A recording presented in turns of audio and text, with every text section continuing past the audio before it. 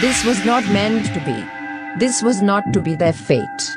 A snake hides in the grass. It seeks to devour the pieces. It whispers in the dark. It tries to change the game. But the game must continue to be played. The pieces must stay on their path. But they do not know what lies ahead of them, or the parts they must each play. Then we should tell them, explain it to them in words they can understand, and send them back on their way. I agree. We will help them and guide them. You are the one with a pure reflection on this side and the other. You will depart unnoticed, but at starfall they will know the truth. Though your reflection is pure, it does not hold your memories, so they are held here with us for safekeeping. We keep them for the reflection.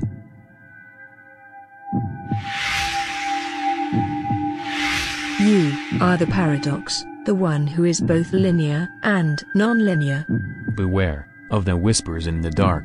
You must close your ears to their words, or you will stray from the path. The phoenix must burn before it can rise.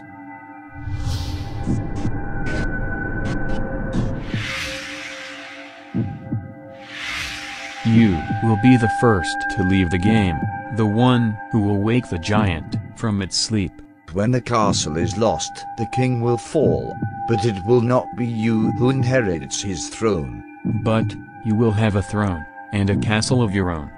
You will be crowned queen. Resistance is futile.